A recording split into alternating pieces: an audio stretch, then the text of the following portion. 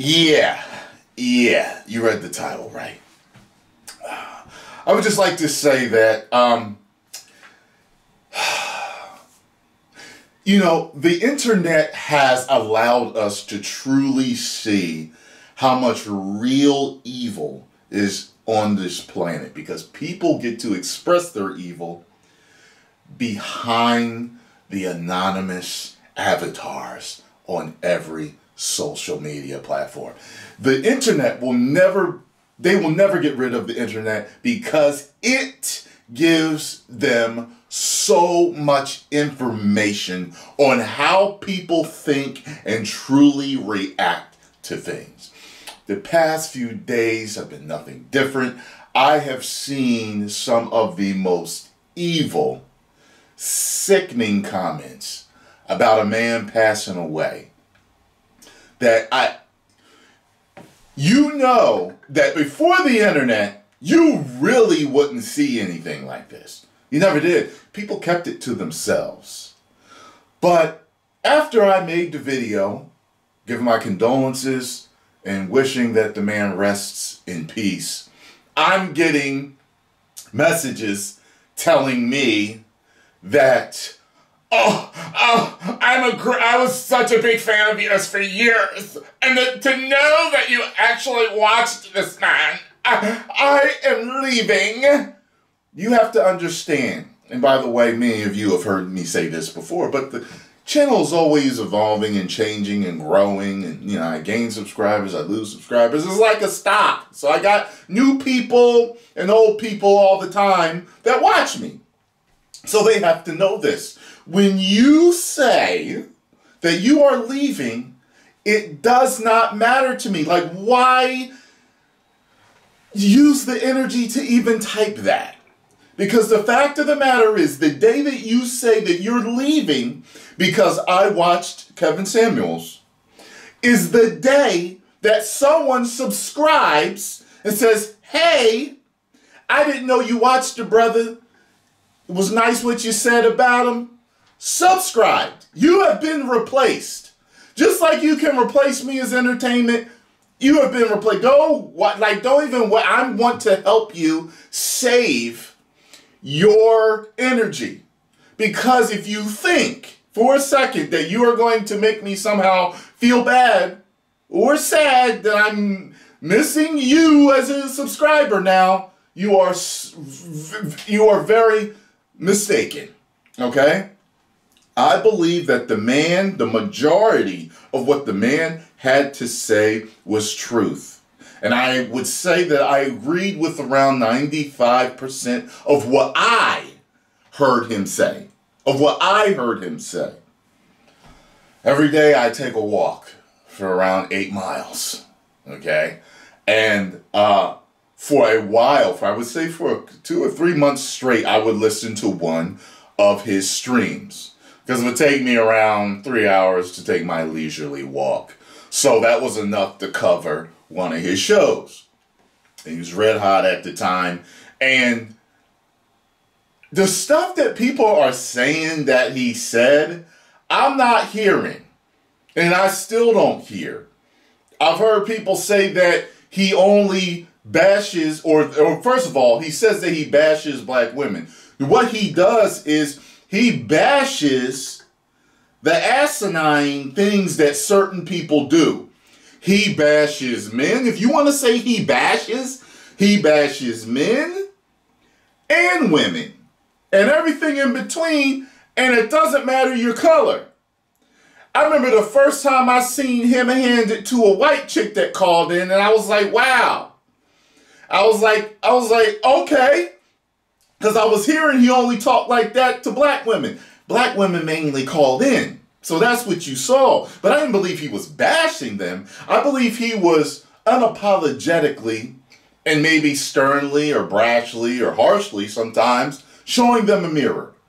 And I say to this, I remember him saying that, he spoke to black women because you're our women.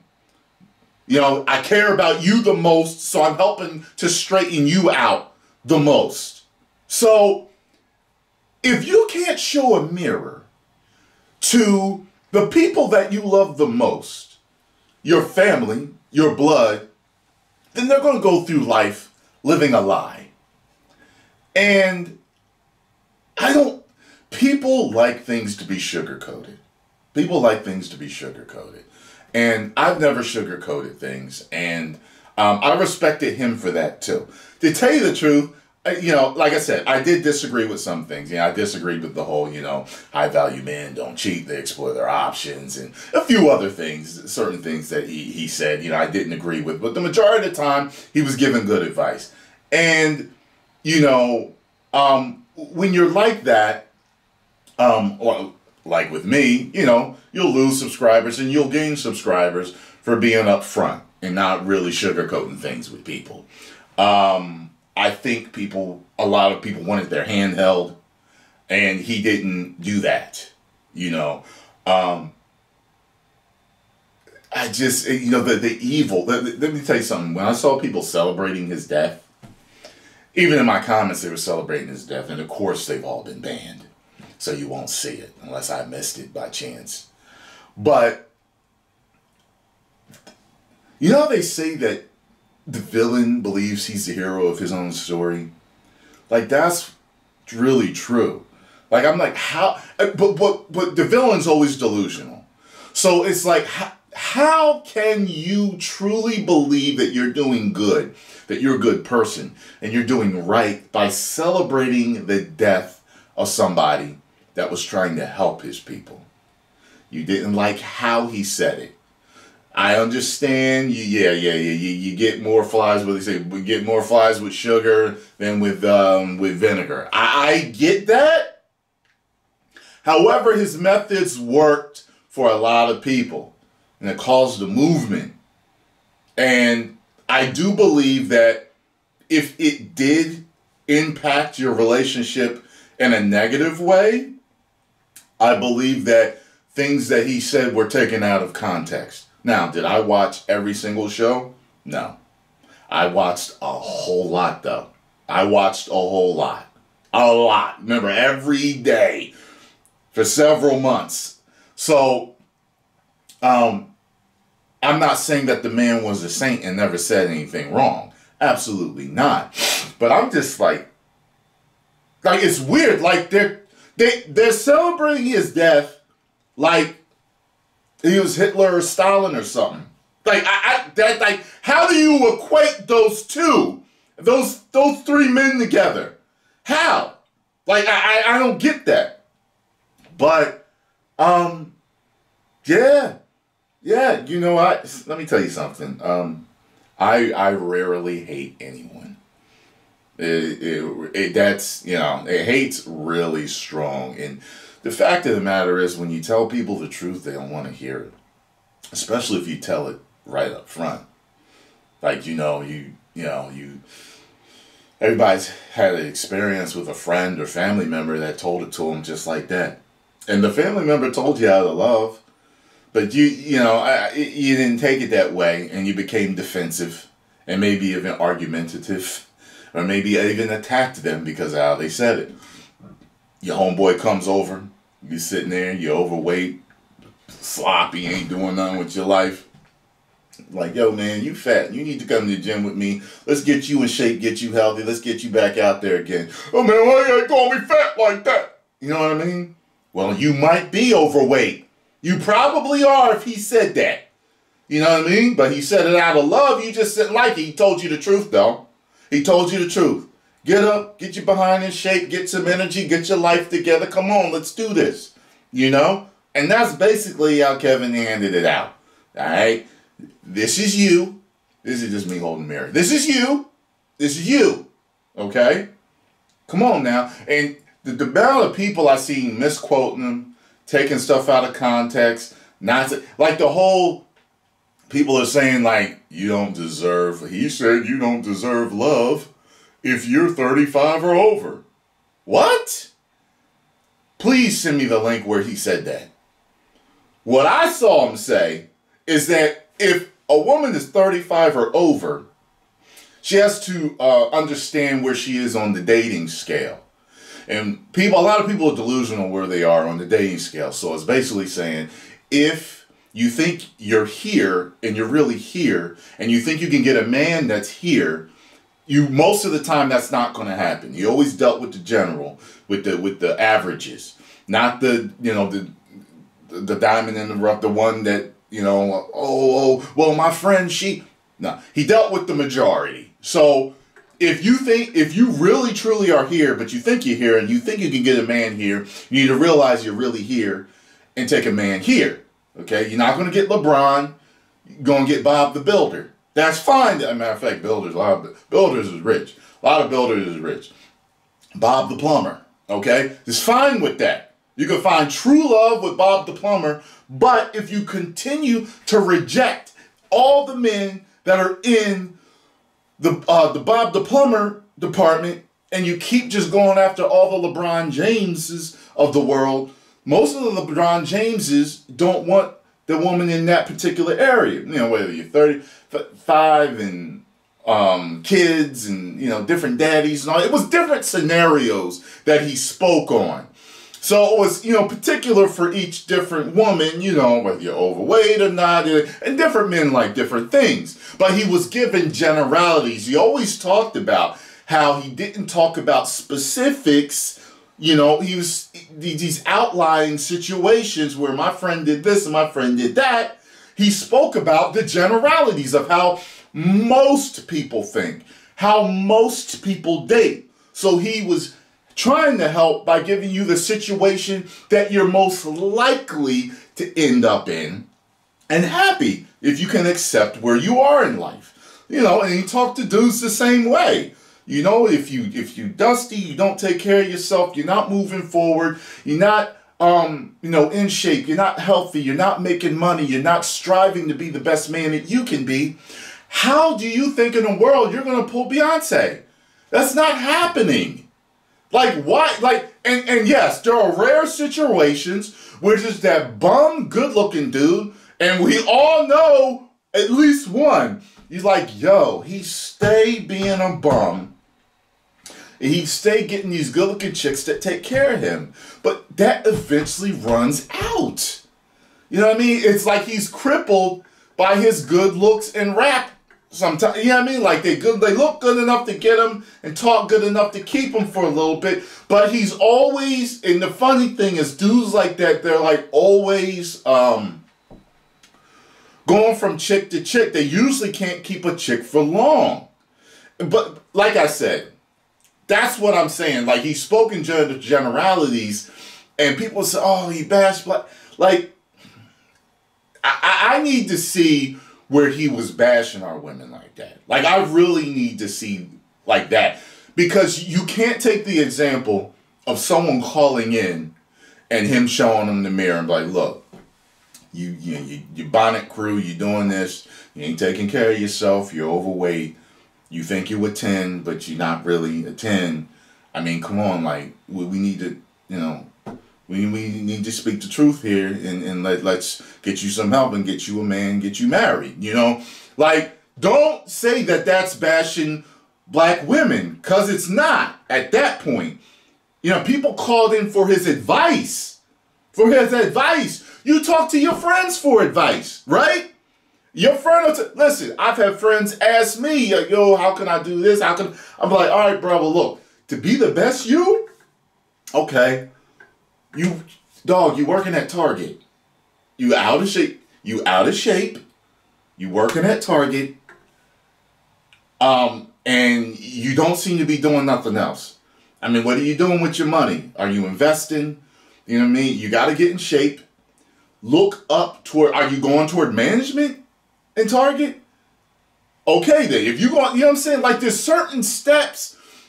You got to put your best foot forward in order to get the best that you can get in life. Like, things don't just fall in people's laps. That's extremely rare. I remember when I was younger, I heard that Tyson Beckford was approached on the street to be a model. And that's how he got into modeling. But that doesn't happen like that. And he became a super male model. But that's not the norm. Like, most people don't hit the lottery. Most people don't invest in one stock and then they're rich, or invest in one crypto and then they're rich. In general, the majority of people that become wealthy, they probably played the lottery a lot if they did win the lottery. It wasn't just once, you know what I mean? Not these outliers. They're very smart with their money though, you know what I mean? Moving the gamblers out. Very smart investors, whether it be real estate, stocks, crypto, or all of it, or businesses, whatever. It's not just this shot in the dark fairy tale that a lot of people think their happiness is going to come from, like that's in the movies. And you know, I mean, look, you watch enough TV, you start to think certain things are real and it's going to happen all the time, but they don't. You know what I mean? So, you know, but like I said, I was actually watching Tariq Nasheed the other day. He was doing a call when people were calling in. A lot of people were calling in, you know, saying, you know, rest in peace, brother, and all that stuff. And I watched around half of the majority of the people that called in liked what he had to say. And a lot, you know, I noticed that a lot when I hear a lot of women talk about him, they didn't like him at first, but once they actually sat down and watched the show, they understood him and they got it. They finally got it. But you know, there were some people calling in and said they was glad he's gone, and I'm just like, man, like I don't even have it in me to fix my mouth to talk about that like talk like that about someone. I don't even have it in me. The fact that people can call in and express that type of hate, they need something else in their lives. They need something else in their lives. So if you know, one thing about my channel, and I've heard over the years, and you know, people that do reactions have gotten hate and they've gotten love. And the fact of the matter is, reactions are mainstream now. Companies pay us to do reactions now. Companies write us to do reactions now. And the biggest celebrities on the planet and biggest YouTubers and live streamers on Twitch on the planet do reactions now. And people always said to me, what I love about reactions is it's like watching reactions. It's like watching with a friend. Many of you disagree with your friends on several subjects and agree with them. Of course, that's why you're friends. But you're still friends with them. It's just interesting to me about the human psyche, that rhyme, no need to play the game, bars, that when someone's in the spotlight, if you disagree with them, or even on the smallest thing, it can make you hate them, bash them, unsubscribe, talk crap about them. But if it's your friend, you're still their friend. I don't get that. I just don't. And especially it makes more sense to someone you don't know. Like, okay, you didn't agree that he thought this, but 5, 6, 7, 8, 9, and 10 was all good advice. Just one thing. Oh, whatever. I'm done.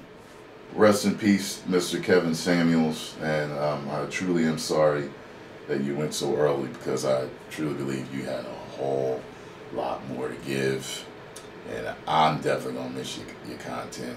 Hopefully the channel stays up so I can watch all the episodes that I missed. You know, I'm a person that, you know, has discernment, so I can watch something and disagree with someone and just keep on moving. Like, all right, yeah, I don't know about that one, but you know, and I missed a lot of episodes and I want to catch up, and you know, because it was just always very interesting to me. He put in the forefront a lot of things that it takes people years of dating to figure out. Like, a lot of times I found out, like, he didn't exactly tell me things that I didn't know, but he expounded on things that I knew. And although with a lot of the numbers he would cite, you know, the statistics, a lot of that I didn't know. So I definitely learned a lot in that way from the man. I've been dating long enough to learn certain things. So some people get it right away. I understood the dating game finally in my 30s. Yeah, in my early 30s, I figured it all out. And I've been good ever since, but you know, I'm really, really going to miss his knowledge. I really feel like he was going really far. He was going to really do something. And when you get big like that, I mean, people are going to disagree and hate you. And it's, you know, it's something that comes with it, but it doesn't mean that it's right. You know, when Will Smith did that smack, you know, he said something about how, you know, like it's my job to take that, or it comes with the business for me to be made fun of, or jokes to be made about me. And yeah, when you're in there, it's going to happen. Certain things are going to happen. Jokes are going to happen, all that stuff. But you know, people will tell you, oh, well, if you want to be a public figure, anybody in the limelight, you need to just learn to accept it because it's going to happen. But I don't know if things like that actually need to be accepted. Just because you know there are going to be people behind a keyboard, not showing their face, not telling who they are, you know, doing that, it doesn't mean that it's right. Like, people are like, man, you just gotta, you know what I mean, because that's just what it is. Doesn't mean that it's right. It's online bullying. It's online hatred and harassment. And people think that it's okay. If you found out it was happening to your own mother or father, though, you wouldn't think it was okay, would you? But you turn around and you're doing that. There's people behind the keyboard. If your employers found out what you were doing, you'd be fired. Like, what if YouTubers and celebrities and Twitchers and Instagrammers were fighting back, started fighting back from, you know, the harassment that they're getting, and finding out who you were and sending your info and all the screenshots and stuff like that to your employer? Then what would happen? You know what I mean? And to your family members or something. Then what would happen? Just posting you like, all right, we had a private eye, figure this out. This is who the person is. This is what they wrote me, and putting you on blast for the evil that you're putting out there. Something to think about. Post comments down below. Let me know what y'all thought. Again, Mr. Samuels, rest in peace. And like I said, it was a shame that you went so soon. And I'm going to catch up on all the episodes that I did not get a chance to see. People, hey, talking to you. Give more love, not hate. And everyone hating in the comments will be banned. No one will see your comments, trust me. 10 million subscribers, baby. Woo!